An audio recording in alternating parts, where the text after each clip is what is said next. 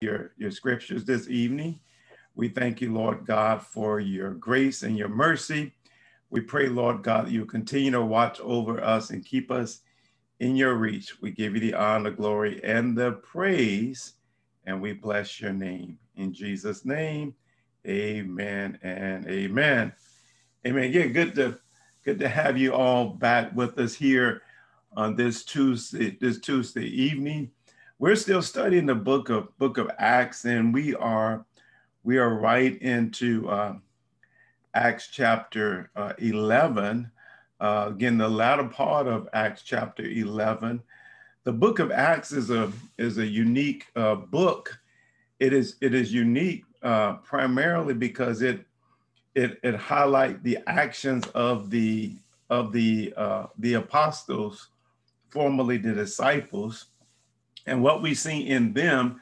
Is one thing to see Jesus do certain things, but it's another thing to see individuals that aren't like Jesus do the same very thing. And so we know in Jesus' life here on this earth, he healed the sick, he raised the dead, he turned water into wine. I mean, he did all kind of things. And so while it's easy to believe that Jesus did, it is another thing to believe, could someone else do it? Well, we find in the book of Acts, we begin to see these apostles do exactly what Jesus did. So if the apostles, the followers of Jesus Christ, if they could do what Jesus did, uh, we should be able to do what Jesus did. Jesus prophesied over us, and Jesus said to us that we can do greater things than what he would do. So again, you have Jesus telling us this, and then we see it actually demonstrated in the life of these apostles.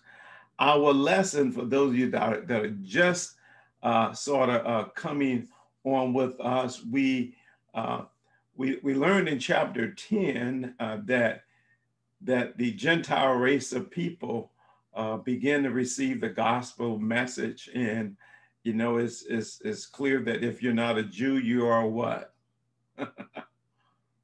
You're Gentile. Gentile. Okay. um, and that's a whole nother study, because I can probably use the scriptures to convince us all that uh, we're also Jews. But that's another real deep discussion, all in itself.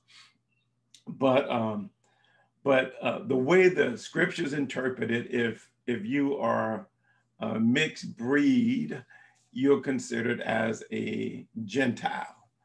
And so the original gospel message came to the Jewish people, and it was the Jewish people responsibility to bring the gospel message to the Gentile. That's everyone other than a Jew. So we learn in chapter 10 that the gospel message was presented to this very wealthy, very powerful individual by the name of Cornelius. And so Cornelius received salvation, and Cornelius then invited, through the inspiration of God, invited the apostle by the name of Peter, and he invites Peter to share the gospel message to his friends and his family and and uh, and relatives. And so all of them heard the gospel message, and they all were saved. And so our story picks up after they all were saved, and after Peter explains and preaches to Cornelius' family, and they all get saved. Then our story tonight pick up about a church in Antioch. Now, the the Christians were saved, and then they were kind of scattered abroad, and they were scattered abroad by God's divine assignment. And their ultimate purpose for being scattered abroad was to take the gospel message all over the world. You see, in Jesus' Great Commission statement, he told us to go into all the world and share the good news of Jesus Christ. You know, there is something very special about the message of Jesus Christ. You know, when I heard the salvation message for the very first time, I was not in a church setting. You know, I was actually meeting with one of my mentors by the name of Arthur Jackson, and he shared the message, and it was like something I never heard before. I was one of those that you could say that was raised in the church, but there was something unique about me in church. I often like to say that my mother beat me to church. For some reason, I was one of the kids that didn't want to go to church, but she would beat me to church. And by the time my mother got me to church, I like to say she was so worn out. She wasn't fit to go herself. She was so exhausted. She was so exhausted. All the other kids had already left to head off to church, and I'm still saying, no, I'm not going or whatever. But, you know, my mother had belts that, you know, those belts had a way of getting your attention. So anyway, I somewhat raised in the church, but I never really heard the gospel message. Although I was there, I was there, but I was not there. You know, I was hearing, but I was not really listening. And so when I heard the gospel message for the first time, I gave my life to the Lord. So our scripture picks up right at verse number 19, right at verse number 19 of Acts chapter 11, verse number 19 at Acts chapter 11. So these believers gave their life to the Lord, and then they were scattered. They were scattered abroad. The scripture said they were scattered out there, and as a result of them being scattered abroad, they've been scattered abroad for one specific purpose, and that was to spread the good news of Jesus Christ.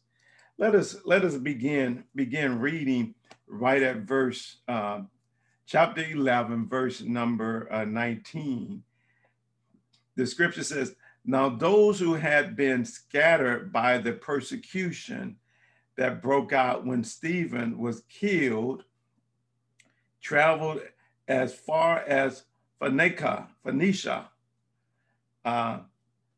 Cyprus, and Antioch, spreading the word only among the Jews." See, the word was only being spread among the Jews.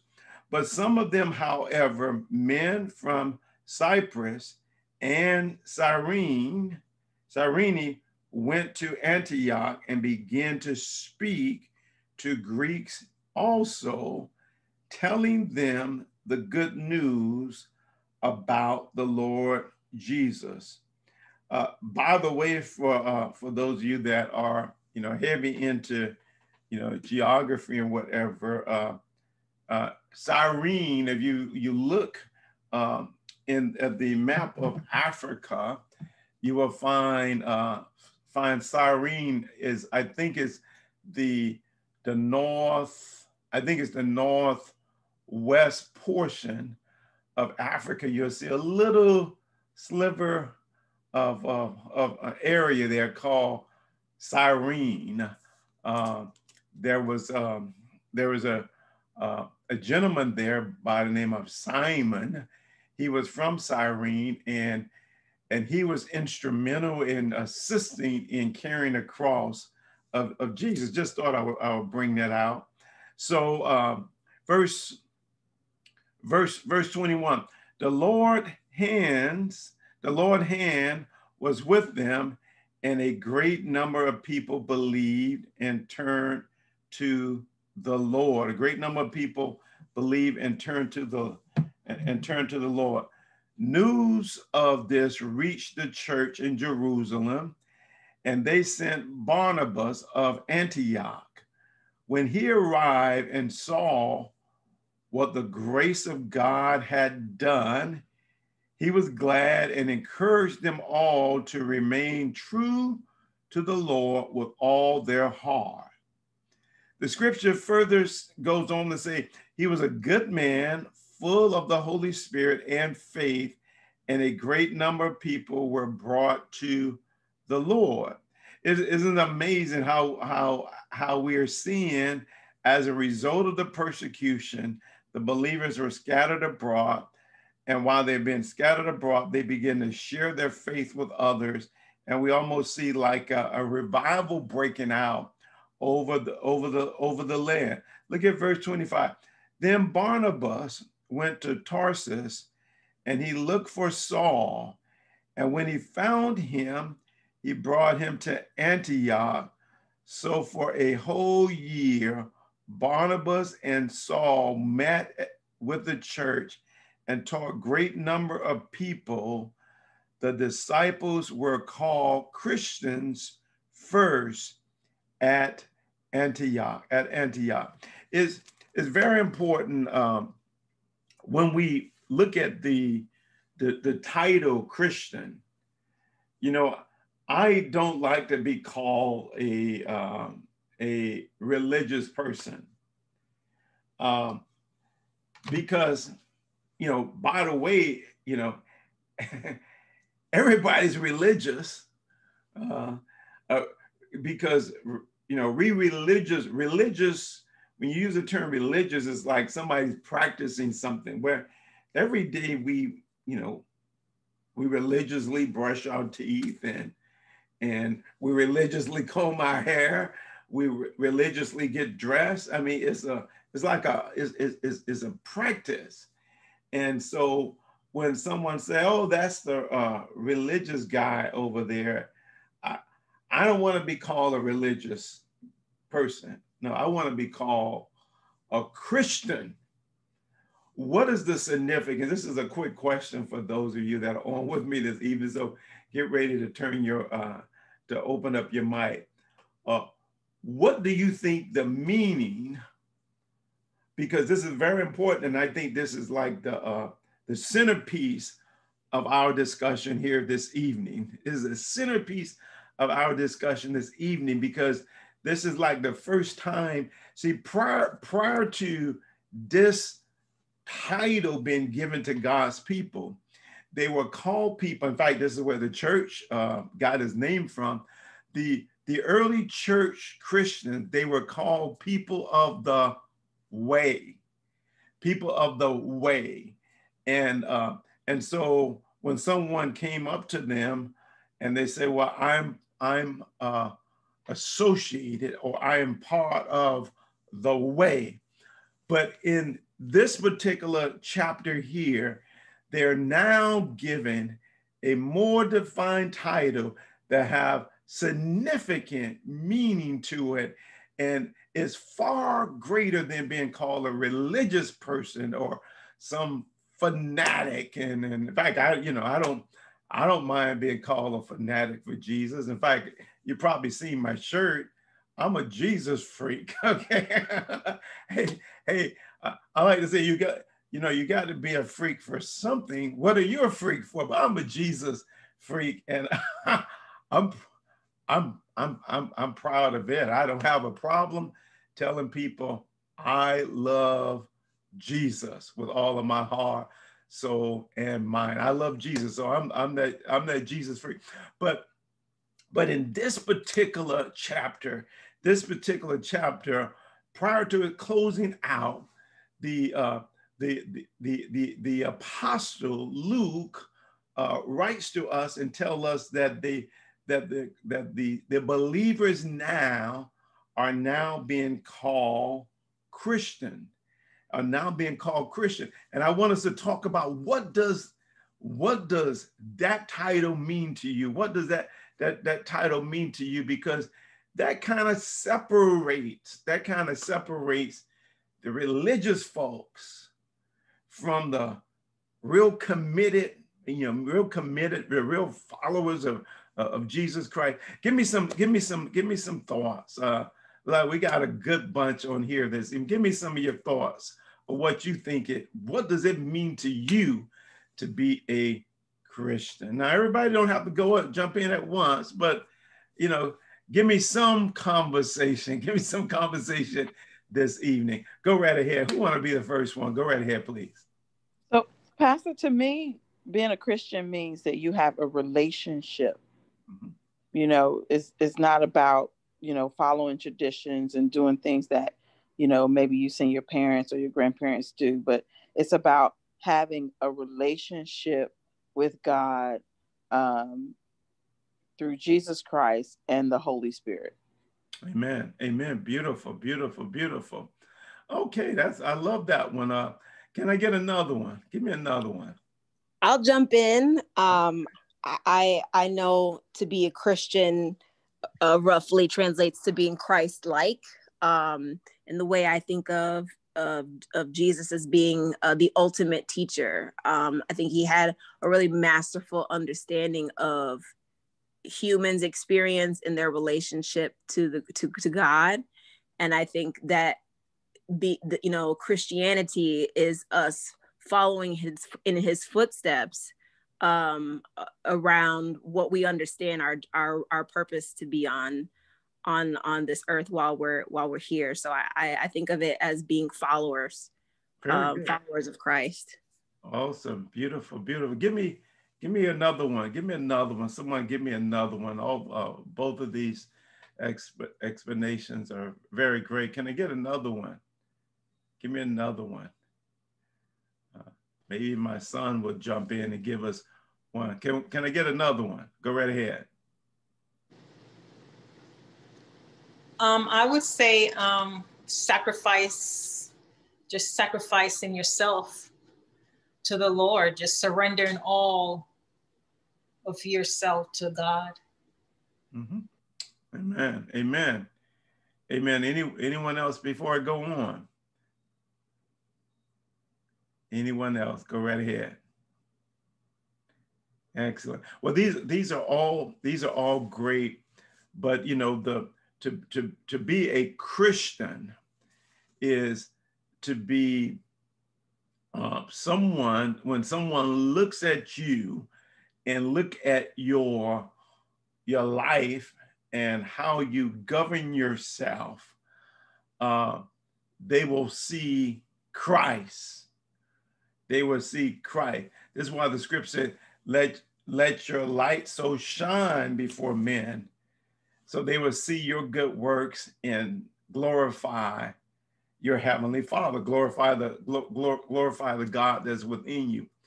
One of the things that really excites me about Jesus, and I've pledged my life completely to him, is that Jesus is the best role model that I can find here on this earth.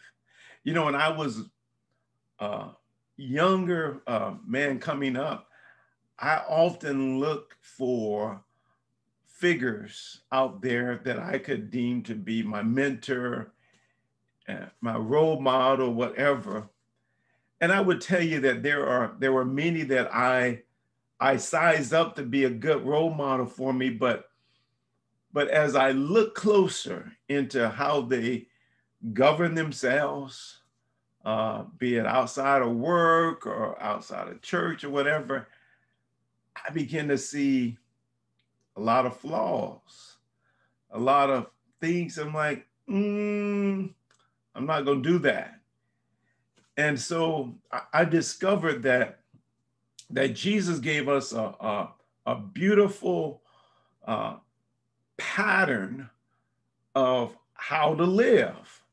And we have to look to him and not look to anyone else. Like, there are people in this world that will do hurt and harm to us. And it is easy for us. I wonder how many ever got caught into this confrontation model called tit for tat. You talk bad about me, I'm gonna talk bad about you. You curse me, I'm gonna curse you. You read me from A to Z, I'm gonna read you from A to Z. And we get caught up into this tit for tat. But when you got another pattern that you can look at and say, in fact, some of you probably never heard this before. What would Jesus do? WWJD. What would Jesus do? I mean, back in the 90s, that was like very popular.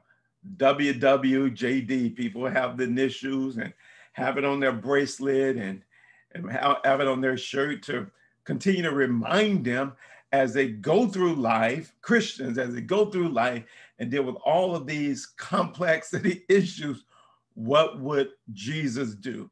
So before you punch somebody in the eye or slap them because they did something to you, then you pause and you begin to think about the true model,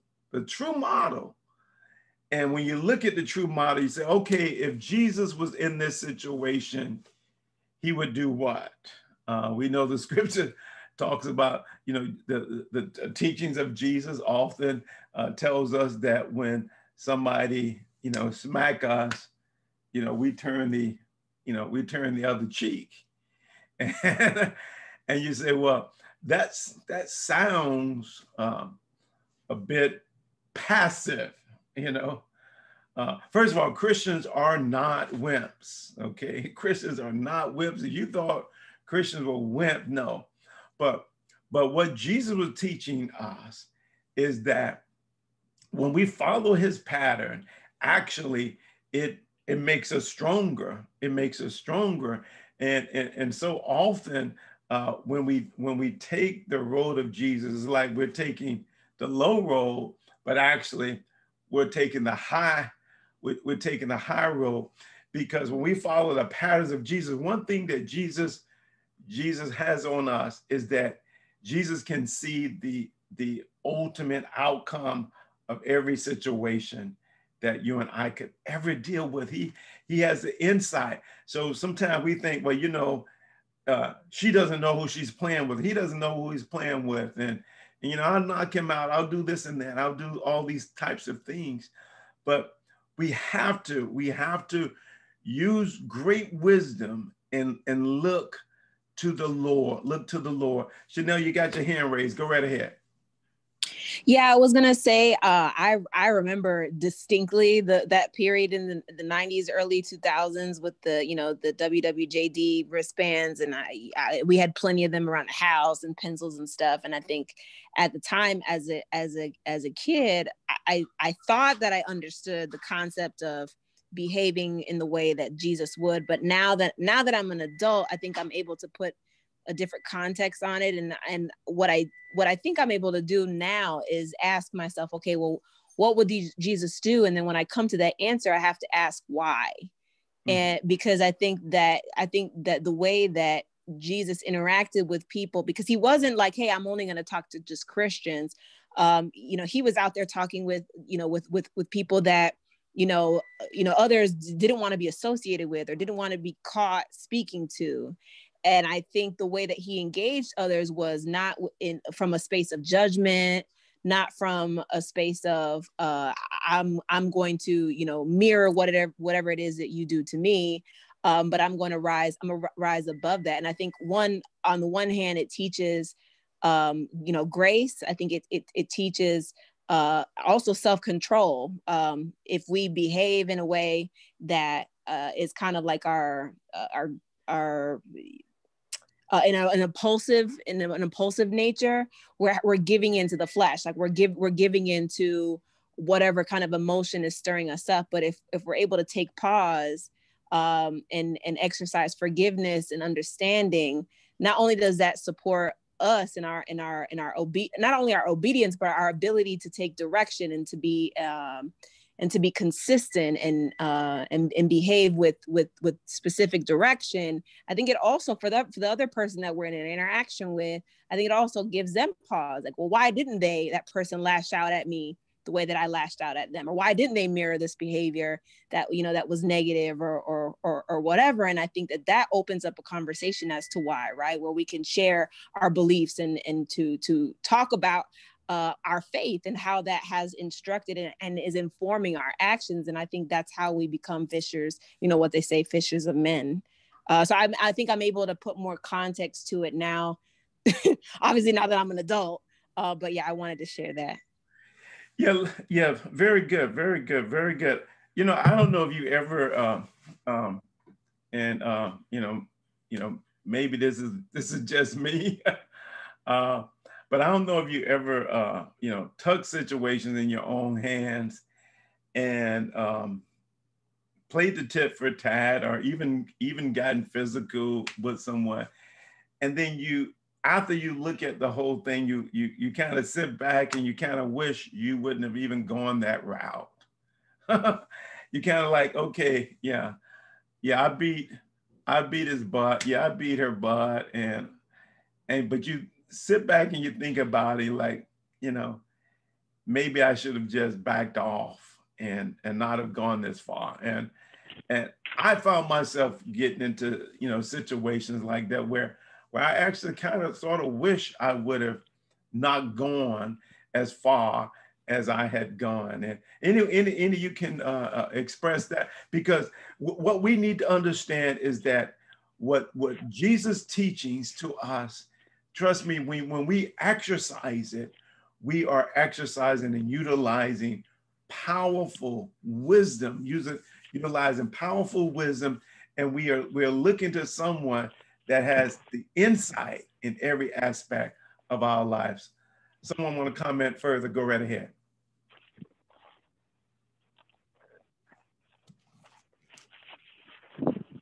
Okay, very good. I thought someone had their hands up. So the scripture further states to us when we look at verse 26. The latter part, that the disciples were called Christians first at Antioch. And Antioch is a part of the country where through the inspiration of the Holy Spirit of God, they were called Christians. And they were called Christians because their life was patterned after the life of Christ. Something that I've noticed, and of course, during this whole COVID-19 era, I think I've done more funerals than anything. Unfortunately, I've done more funerals. In fact, I have a funeral to do this coming Saturday. But I would tell you what I have learned in talking with these families that have called me in to do these services. I have somebody's mic on. If you can just mute it real quick. I sit with these families, and these families be wanting me to try to come up with something to say about the life of the deceased person that connects with the Word of God, that connects with the Word of God. And I'm hearing somebody with a bag or whatever. If you can go ahead and mute your line, that'd be great. And so when your final days on this earth comes to a conclusion, and then you look at your overall situation, and you discover that you've not done anything for Christ. So the person that's doing your eulogy or what have you actually have nothing to say concerning you and your relationship with the Lord. So the neat thing about being Christ-like is that your life is lining up with Christ. You know, many years ago, and kids don't do this now, but many years ago, we had these model cars that boys used to work on. They would come in like 1,000 pieces, and you have the glue, and you glue all of the parts together, but you continue to refer to the model. The model was the example, and Jesus is the example for us to follow. And so many times in life that his example may not be appealing, and his example may not be the cool thing, may not be the thing for you may not feel like it's even appropriate for this generation that we're in. And I know sometimes you look at it and you say, well, Lord, this stuff is antiquated. You know, we're in the 21st century. But I want to encourage you, if you live long enough, you will discover that the word of God is applicable for all generations until this world comes to an end. Although it may not fit, it may not appear to fit your situation, but if we just remain faithful to it, that he will show you, you will see for your very own self. See with your very own self. The Bible further, as we continue to just kind of dig in to this whole thing about being Christ-like, being this Christian that the first believers were called in Antioch, we have to also know that the scripture further tells us that we are epistles. The Bible says we are epistles read of men. So, you know, it is one thing to have Christian on your chest, Christian on your back, highlighting and letting everybody know I'm a Christian. But what I discovered in the society that we're in right now is that most people are like they say in Missouri. You know, Missouri is they call it the show me state, meaning don't preach to me. Let me see how you live, okay? Let me see you live it first before you can preach to me. You know, show me, meaning what they're saying, I want to see an example. You know, I want to see an example. You know, I've often have had a hard time, you know, when you're building homes and things like that, and they roll out these blueprints and they're like, okay, this is the bedroom, here is the master room. But you can't visualize it unless you can see a model. And when we were shopping for our home, we went into a lot of models, and then they said, "Well, we're going to be building this one, which is a little better than that one, but you have to make a decision based on the plans."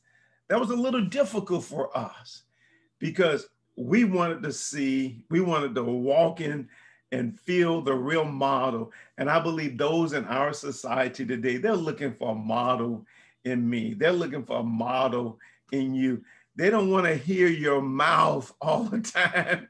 They don't want to hear your mouth all the time because sometimes your mouth doesn't line up with what they know, what they feel how a Christian should live.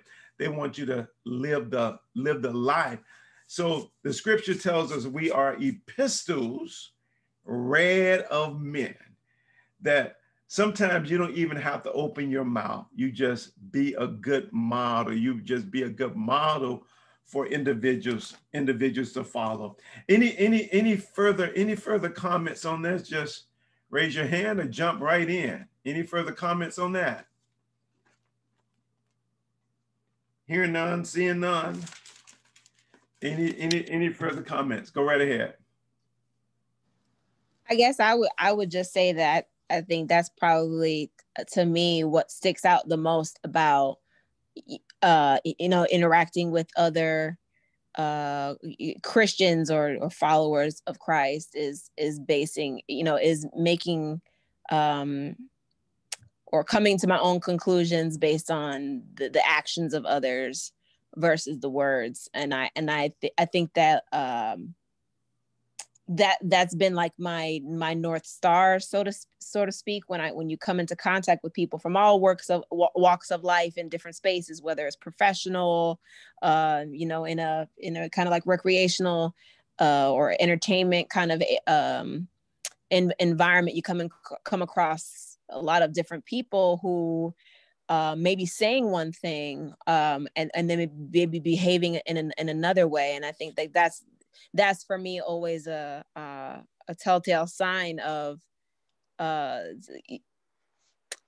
guess how close they are with the life that we are talking about, this Christian life, and not in a way that I need to make a judgment about them, because that's not my job, but to something that will, a red flag or something that will cause me to pause and ask questions, especially if I'm looking to someone to be a mentor or to teach me or to guide me. And I think that's a good best practice for Christians to have, is to be able to have discernment, especially when you come into contact with others or when you're interacting with others. Amen. Amen. Amen. Anyone else? So our lesson today, it comes to a close, and we are becoming we're now getting to the point now that individuals have been saved, and they're growing in the grace and the knowledge of the truth. Now we are introduced to a gift, the Holy Spirit. When the Holy Spirit comes inside of you, it bears forth fruit. One of the fruits of the Spirit is a word of knowledge. One of the gifts that God gives us through the Spirit of word of knowledge,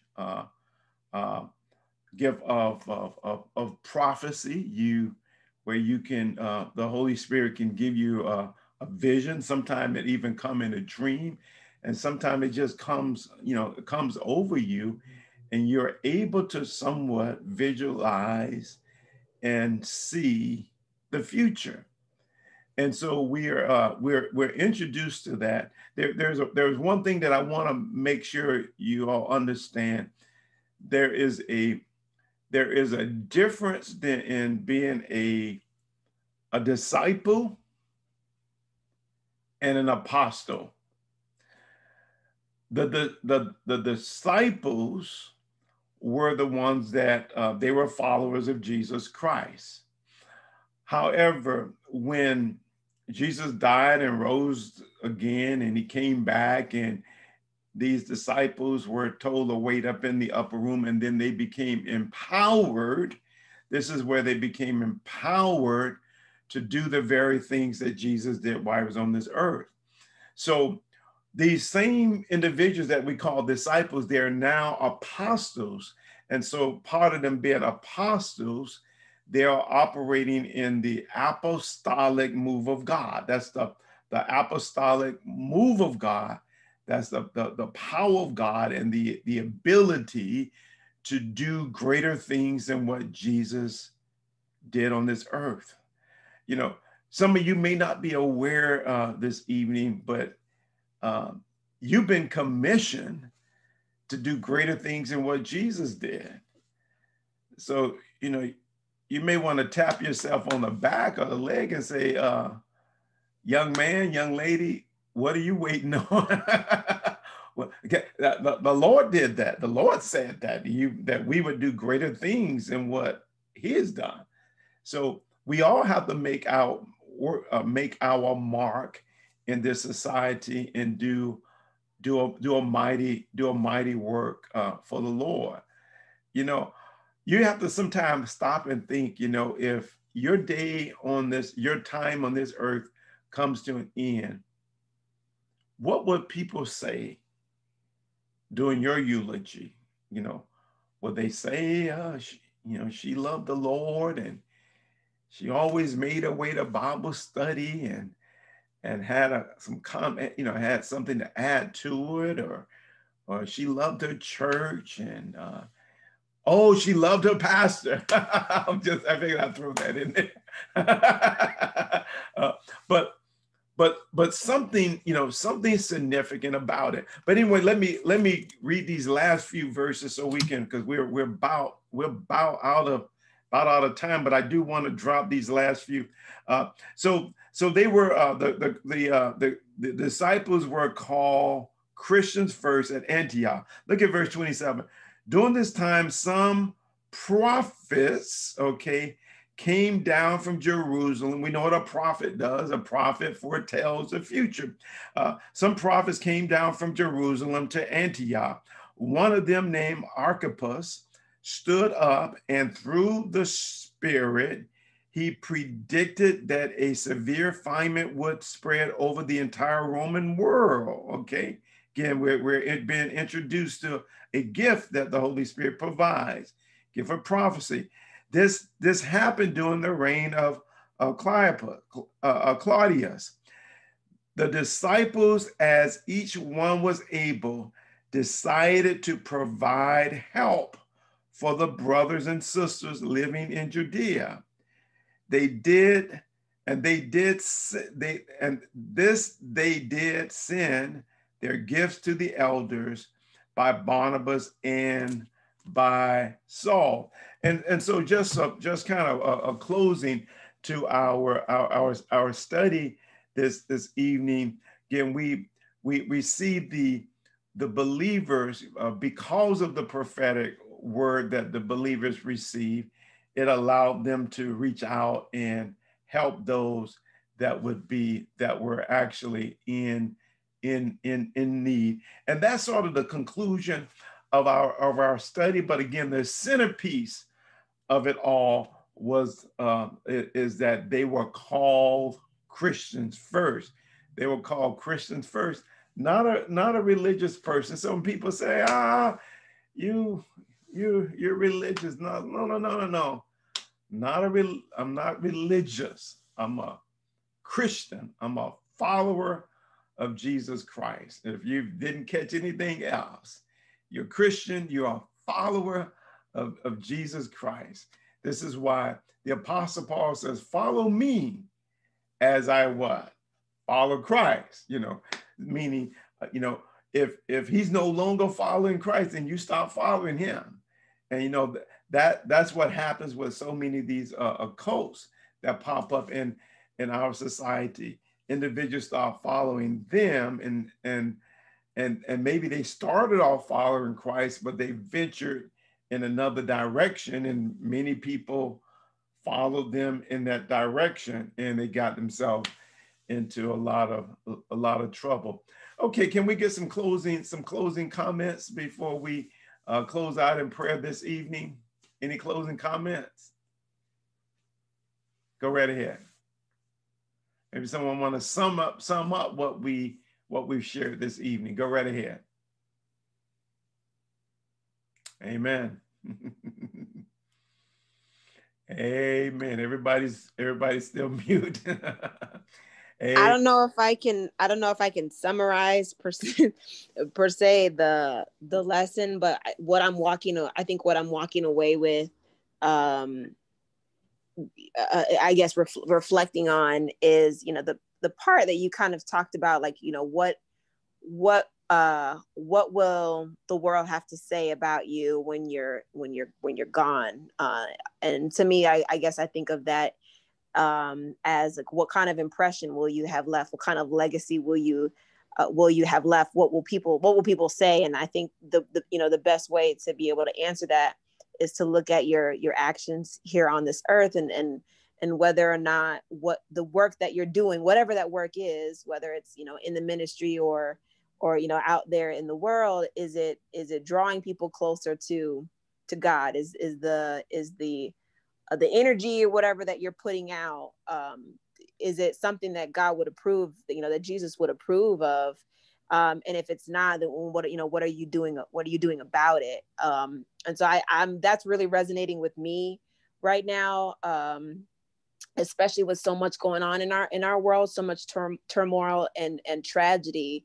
I find myself needing to be that beacon of light for myself and for others. And so I think that each of us have to have our own, have to subscribe to a calling that we're going to fulfill, whether there's adversity or not. And I think it's still through those like selfless acts, and openness to those that don't understand our way of life or our beliefs, that we can be open and draw others like a magnet to us. And then, you know, I think the obligation is for us to share our understanding of you know, of scripture and what it is that we believe. So that's kind of what I'm taking away from this is what it means to be a follower, and what that means, how that translates in application in the daily life that we live, you know, not just in a Bible study or on a Sunday, but in every day. Amen. Beautiful, beautiful. You sound like a PK. Are you a PK? I might be. Oh, bless you. For those of you that have not met my gorgeous, beautiful firstborn, God bless you. Chanel, thank you so much for joining us this evening. Anyone else that want to share something real quick before I close you all out in prayer? It's certainly been a blessing to see some of your faces and to see you here sharing with us. Anyone else before we close out in prayer this evening? Again, want to thank you all. Anyone else? Want to remind you the first Sunday in every month we have our virtual communion. Want to encourage you to join with us. Join with us every first Sunday at 3 p.m. for our virtual communion. If you need supplies or whatever, just reach out, call the church, and we'll try to get them shipped off to you. Or if you happen to be by the church, you can certainly pick them up. I want to encourage you all, as you are tuned in to our virtual services on Sundays, to share the link with others. Again, one of the best things we can do to spread the message and the good news of Jesus Christ is to send it to someone. They may not be able to connect then, but they may connect a little later in the day. And that's how God can use each one of you in a great way. Again, such a blessing to have all of you here this evening, and we are going to close out in prayer, and we thank God for each of your presence here today. Okay, let us close out. It's certainly great to have you with us here as we have brought chapter 11 to a complete close. We will pick up at chapter 12. If you want to read ahead, you certainly can. We have tried to take this book and study it very, very slowly and not just breeze and blow straight through it. And so I trust it's been edifying to each one of you. Let us close out in prayer. Father God, we thank you so much for everyone that is on the prayer line on this Zoom conference this evening. Lord God, we pray your blessings upon them. Lord God, we pray that some of what we shared this evening, Lord God, allow them to take it to their sleep this evening, meditating on the word of God, as the scripture tells us that we would meditate on it day and night. And in doing so, the scripture promised that we will prosper, people of God. So Lord God, we pray that you would sink that into our spirit. We pray your healing, Lord God, over the people of God.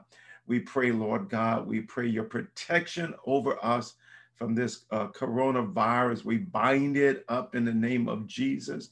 We plead the blood of Jesus over every single life, Lord God. Go with each one of us, Lord God. We give you the honor, we give you the glory, we give you the praise, and we thank you, Lord God, for this, as well as so many other opportunities you make available to us to share the good news of Jesus Christ.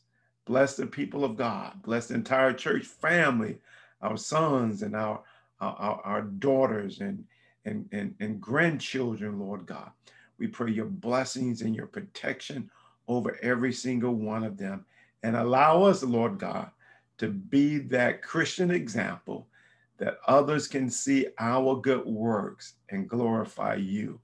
Bless us now, Lord God. We ask all these things in the name of the Father, the Son, and the Holy Spirit. And the people of God said, amen, amen, Amen. and amen. Amen. God bless you all. And to all, as they say with one of those Christmas, and to all, a good night. God bless you. Thank you. Bye, everybody.